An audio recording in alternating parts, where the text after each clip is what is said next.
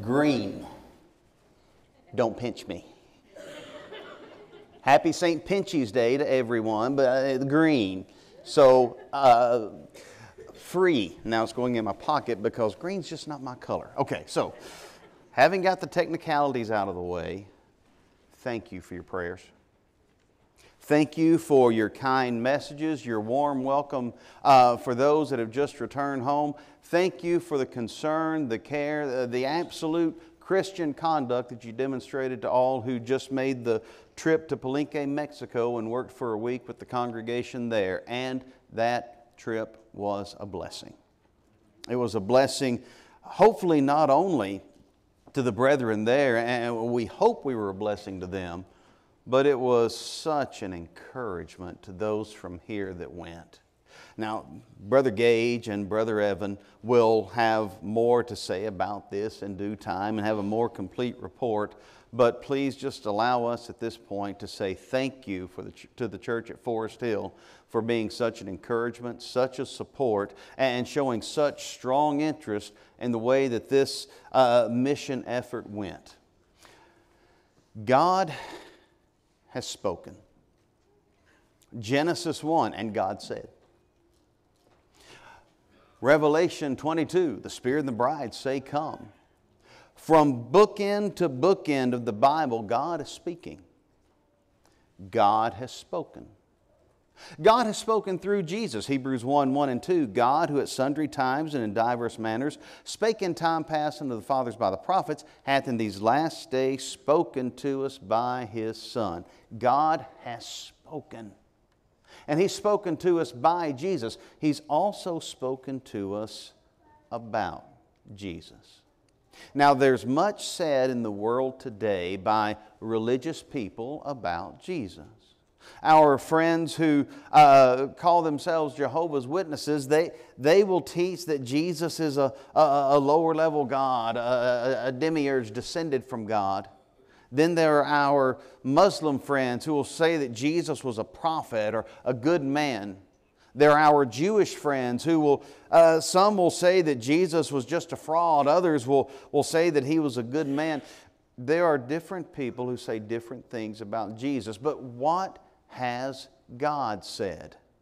Just as the Bible is bookended by God speaking and filled with God speaking throughout, so also the ministry of Jesus is bookended by the voice of God. At His baptism, and just before He went to the cross, John 12. And even what you might call the pinnacle of His ministry, when His apostles realized who He was. Thou art the Christ, the Son of the living God.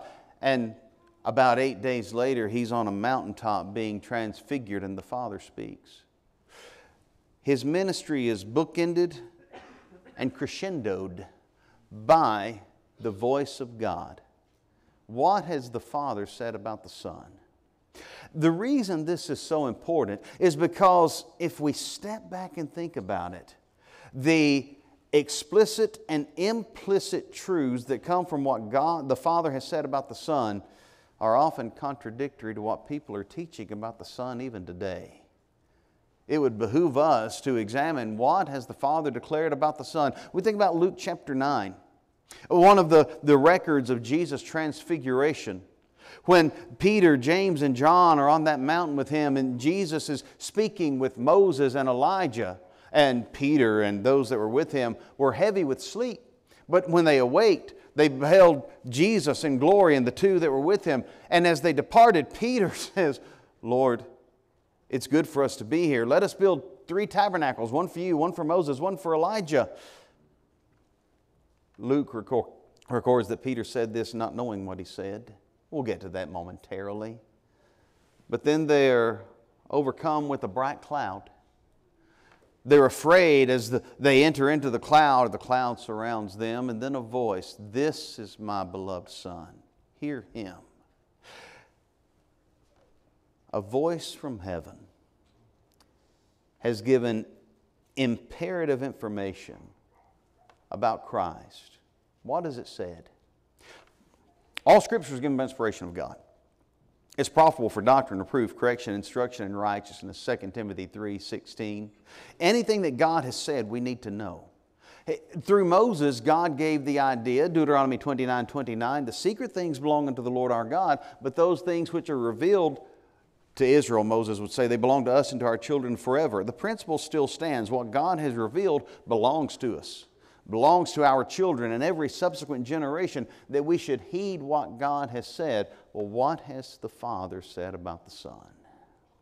Anything that God has said, He has said because He wants us to know it.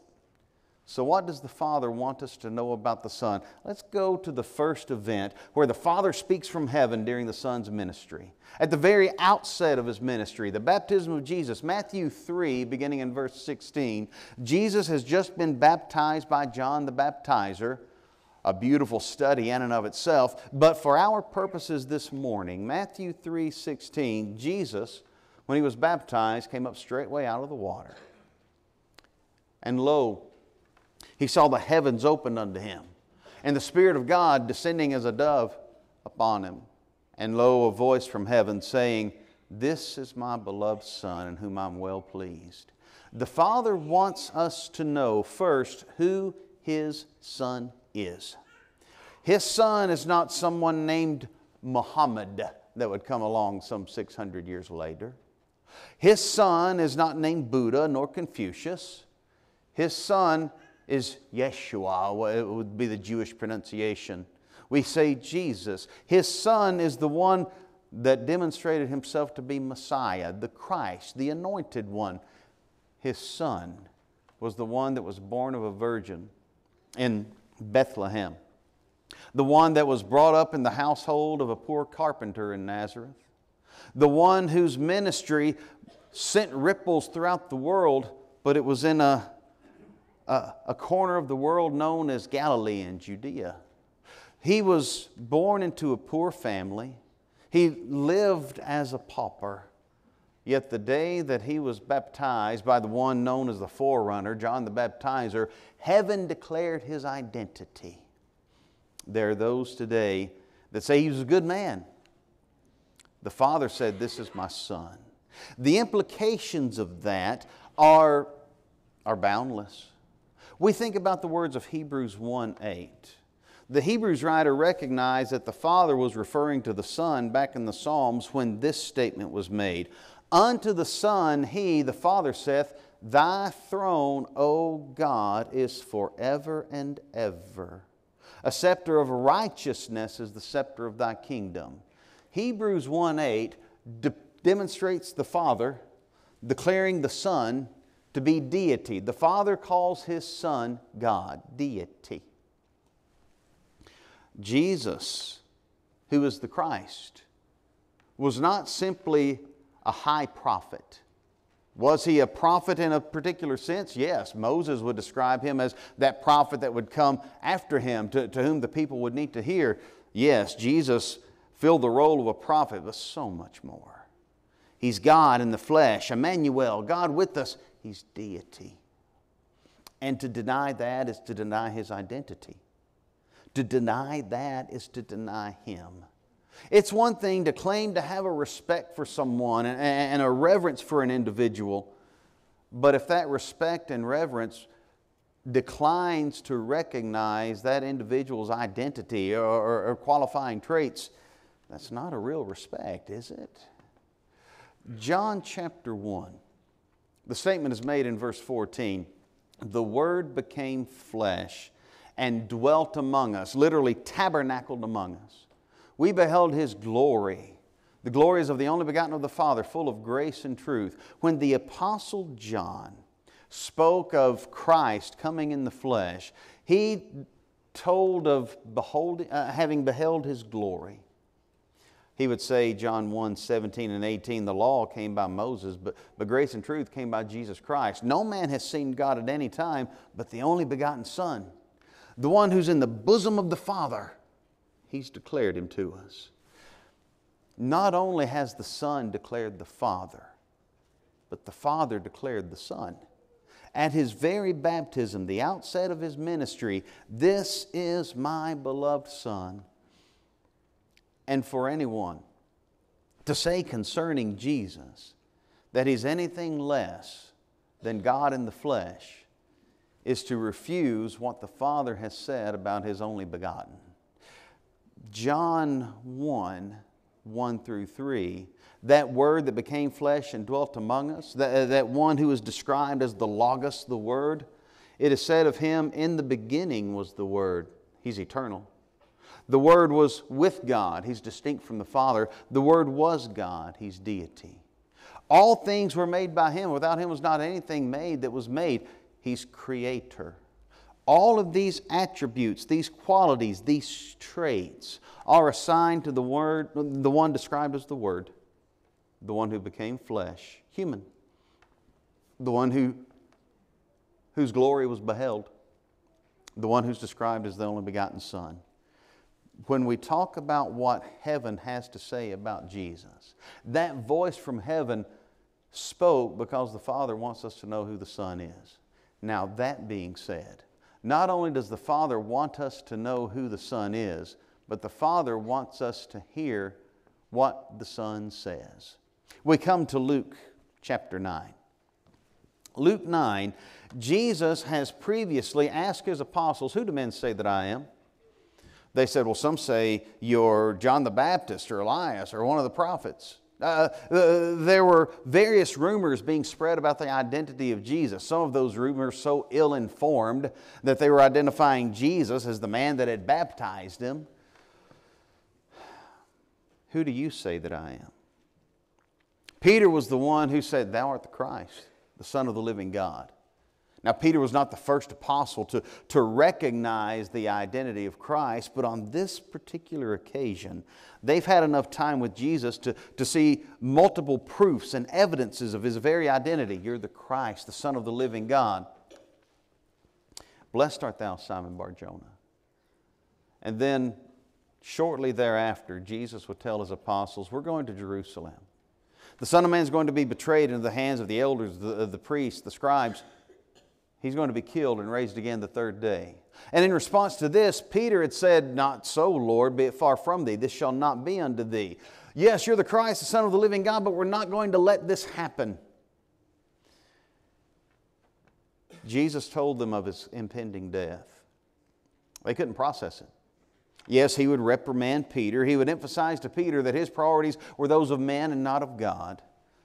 But it's about 8 days after this, according to Luke 9:28, that Jesus takes Peter and James and John to a mountain apart to pray.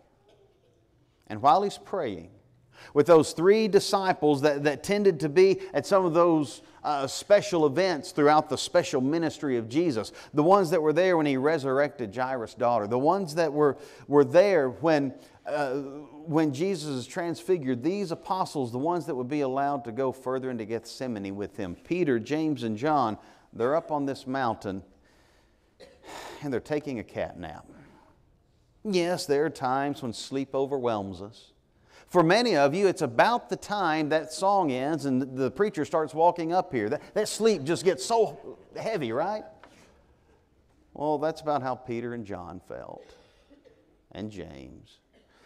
They were overcome with sleep. But Jesus, as He prayed, His countenance, the fashion of His countenance was altered. His raiment white and glittering. And there spoke with Him 2 men, which were Moses and Elijah. Moses and Elijah.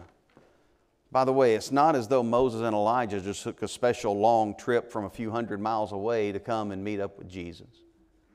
Moses had been buried by God some 1,400 years earlier. Elijah, some 800 years earlier, had been carried up in a chariot. These, Moses, the lawgiver, Elijah, the quintessential prophet, these are 2 people whose lives on earth were separated from Christ's life on earth by hundreds and over 1,000 years. Yet here they are speaking with Christ. What do they discuss? Luke 9:31, they spoke with Him concerning His decease, which he should accomplish at Jerusalem. Now, remember, Jesus has just told his apostles, we're going to Jerusalem and I'm going to die. And Peter was the one that said, no, we're not going to let it happen.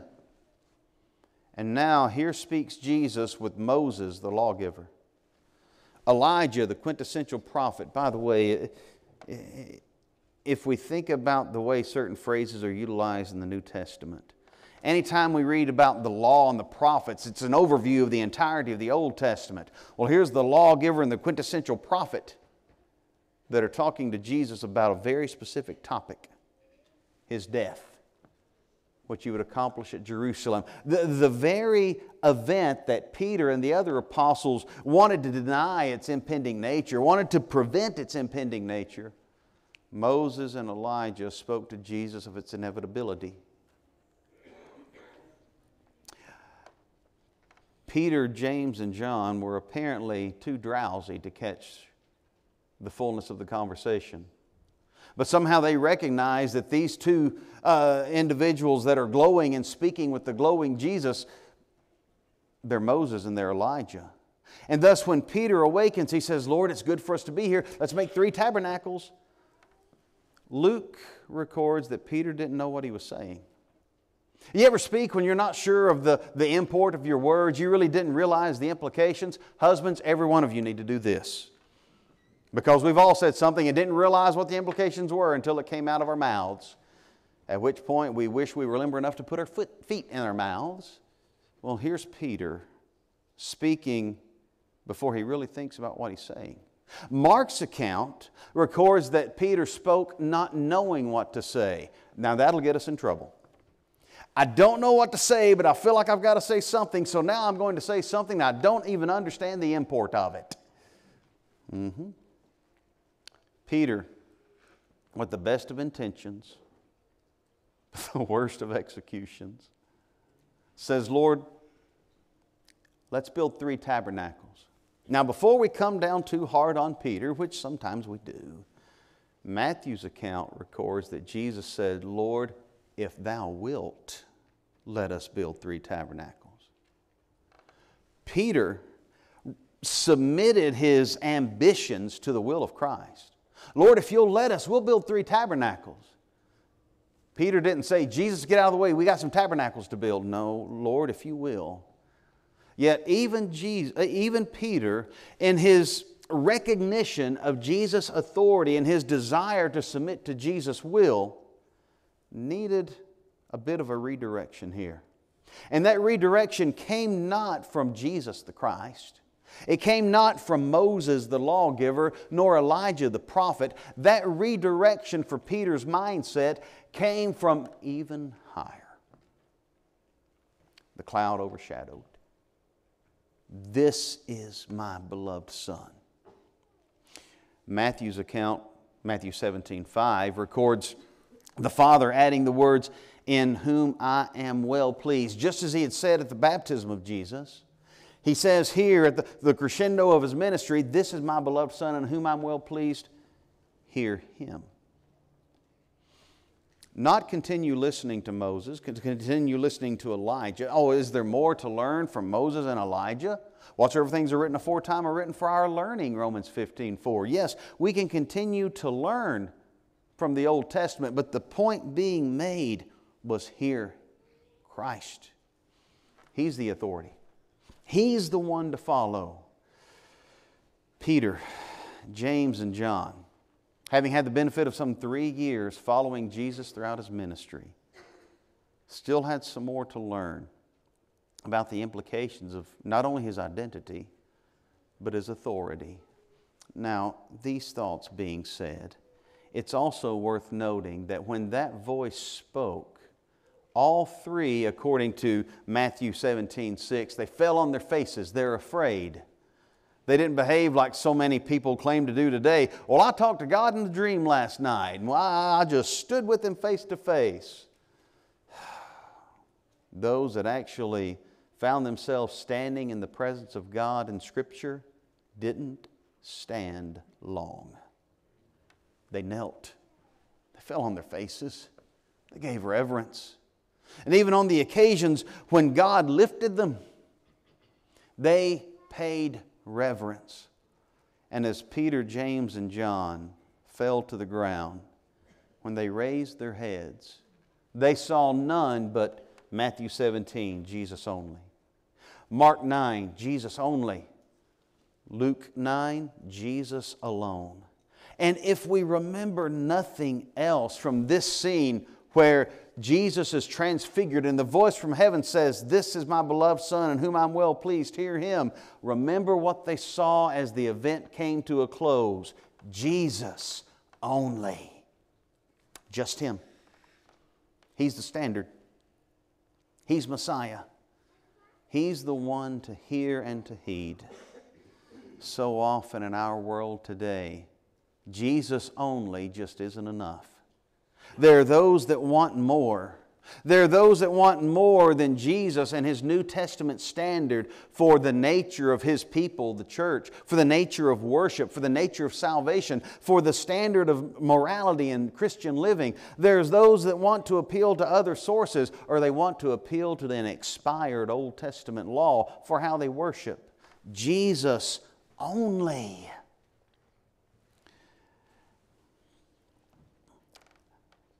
They'll try to appeal to the Psalms or to the life of David in order to alter what the New Testament has to say about the sort of praise God expects of Christians, instead of heeding Jesus only.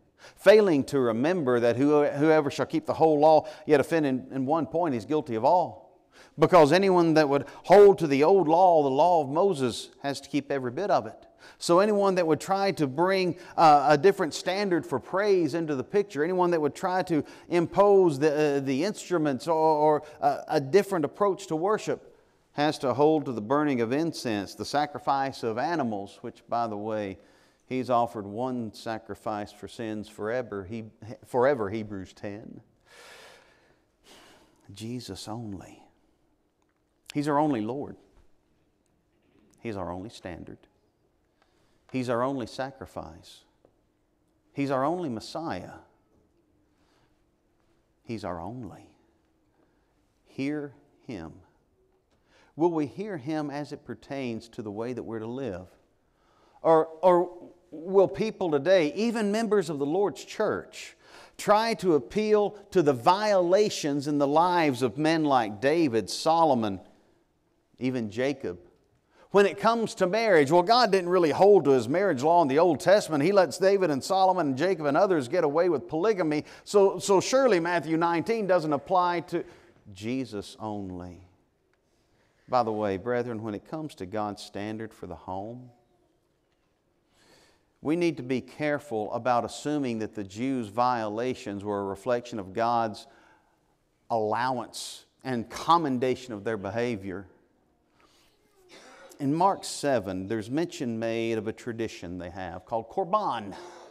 They would take money that they were supposed to be using to honor father and mother and support their parents, but they would say Korban, a Hebrew word meaning gift or an offering.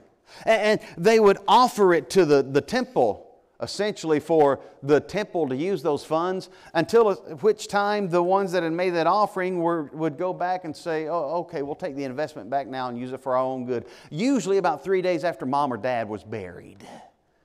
Thus they're able to apply what their idea of a loophole.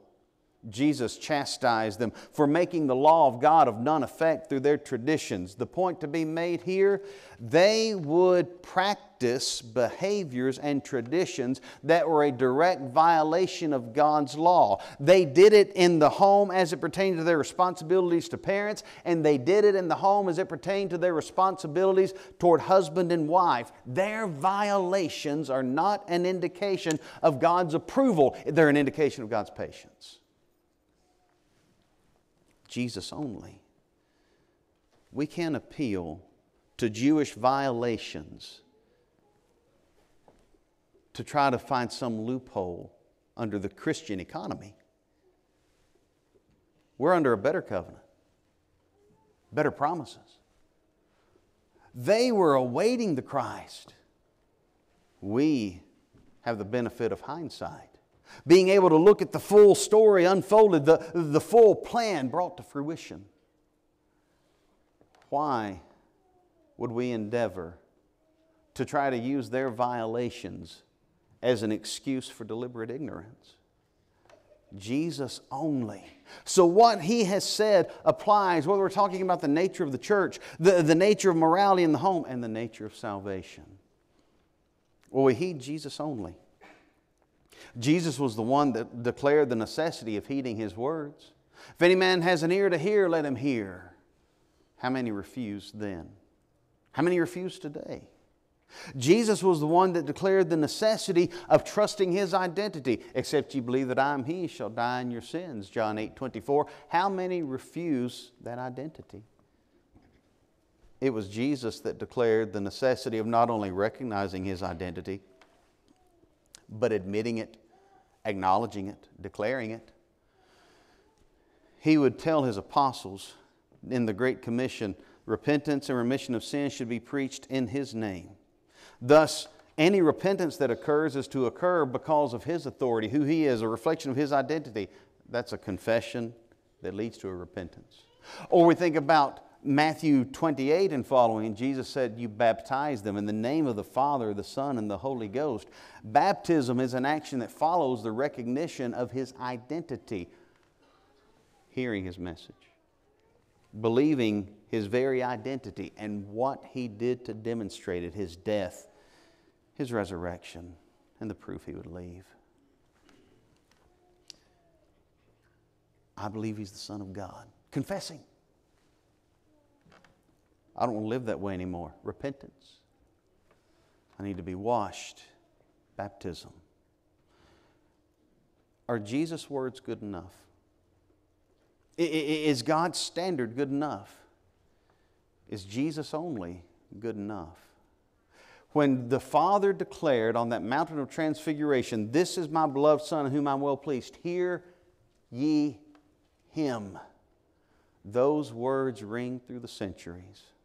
And they still beg to be heard by those today that would claim to hear Him, but they only want to hear part.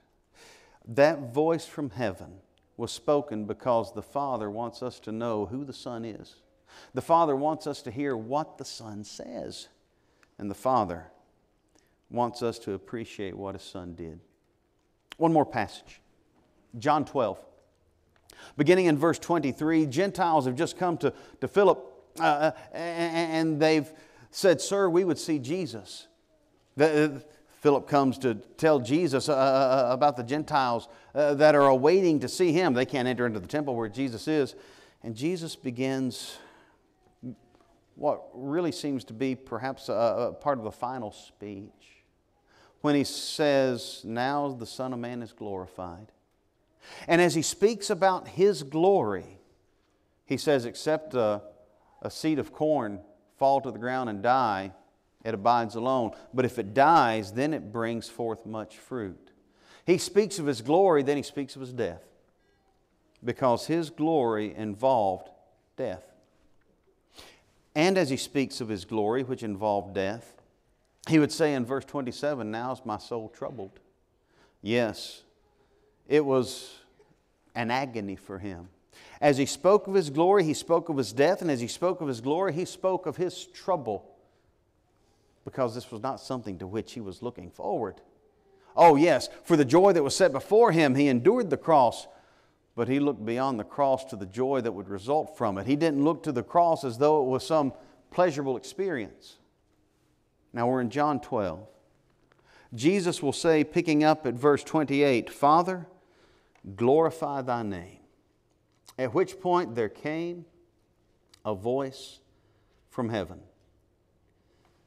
If you're moving your way through the book of John, this is the last public address John records. And a voice from heaven speaks. And as Jesus is discussing His glory, His death, the voice from heaven says, I have glorified My name and I will glorify My name.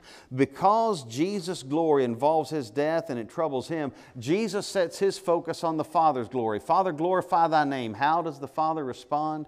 I have, Son, and I will. Most didn't understand it. They said it thundered, or an angel spoke to Him, verse 29. Jesus says, this voice came for your sakes. This voice was spoken for your benefit. Why? What was their benefit? Because it's time for judgment to come in the world. Pick up at verse 32. Jesus says, if I be lifted up from the earth, will draw all men unto me. And this He spake concerning His death. The Father said, I've glorified my name and I will glorify it. And He would glorify His name through what the Son faced. He would glorify His name through the Son's death.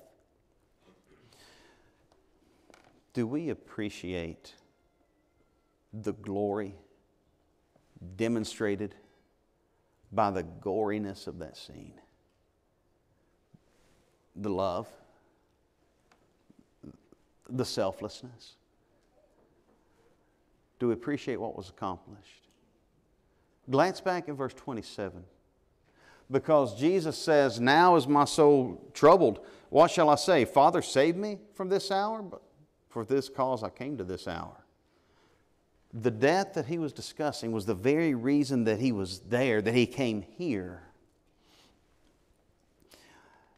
We can discuss what Jesus came to accomplish. John 6, He came to do the Father's will, absolutely. Matthew 5, He came to fulfill the law, yes. John 10, He came that we might have life and have it more abundantly. But ultimately, Jesus came to accomplish two things. And in order to accomplish those two things, He died. He would say, Luke 19:10, the Son of Man has come to seek and to save that which was lost. Jesus, what did it cost you to save souls? Matthew 26:28, this is my blood of the New Testament, which is shed for many for the remission of sins. His death, His shedding of His blood, accomplished extending salvation. Making salvation available, that's to the glory of God. When you think about God being willing to save souls, being willing to save sinful man, God commendeth His love toward us, and that while we were yet sinners, Christ died for us, Romans 5:8. When we think about that sacrifice and the horrors of Calvary, does it make you appreciate God? Does it stir your heart? Does it move your soul? Does it cause you to sit in amazement at what He was willing to face on your behalf? Salvation. The very word just tastes good. Salvation. He came to do two things, all to the glory of God. He came to seek and to save the lost, and it cost Him His blood to do it. Remember His words to Peter. After He had asked those disciples, who do men say that I am? Peter said, you're the Christ, the Son of the living God. Jesus said, blessed art thou, Simon Bar-Jonah. Flesh and blood has not revealed it to thee, but my Father in heaven. You're Peter. And upon this rock, this confession you just made, I will build my church. Jesus promised to do something else, and it was to build His church. Now connect that thought with Acts 20, verse 28. When the Apostle Paul, speaking to those elders from Ephesus, told them, feed the church of God, which He purchased with His own blood. The same blood that was shed for the remission of sins, Matthew 26:28, was shed to purchase His church. When you hear the word salvation, does it taste good? When you hear the word salvation, does it stir your heart? When you hear the idea of salvation and what God gave to make it available to you, do you see God's glory? Remember, He said in John 12, I've glorified my name and will glorify it. How is He going to glorify His name? Through the sacrifice of His Son. What did that accomplish? Saving souls, but it accomplished something else. And just as there is glory, there is love, there is selflessness, in the extension of salvation, there is glory, there is love, and there is selflessness in the establishment of His church. Upon this rock I will build my church. And the idea of the church that belongs to Jesus should stir our hearts and move our souls as much as the word salvation. Because according to Acts 2:47, the Lord adds to the church daily such as are being saved. They go hand in hand. A voice from heaven wants you, me, and all of us to know something. It wants us to know who His Son is. It wants us to hear what His Son says. And it wants us to appreciate what His Son did. Did He save us? Absolutely. But we don't understand salvation if we don't understand its connection to the church. We don't understand salvation if we don't understand the value of the church. So you think about those that are in the pews near you, those that are in this building worshiping together, and those that are part of the church that can't be here because they're kept because of some medical reason or some otherwise beyond their control reason. Those that have submitted to the Lord, those that have followed after His plan of salvation and been washed in the blood of the Lamb, there is church. They've recognized His identity. They've submitted to His authority. They become part of His body to the glory of God. The Apostle Paul, in writing to the Ephesians, would make the point that unto Him be glory in the church throughout all ages, world without end. You want to behold God's glory. Look at how He brought the saved together.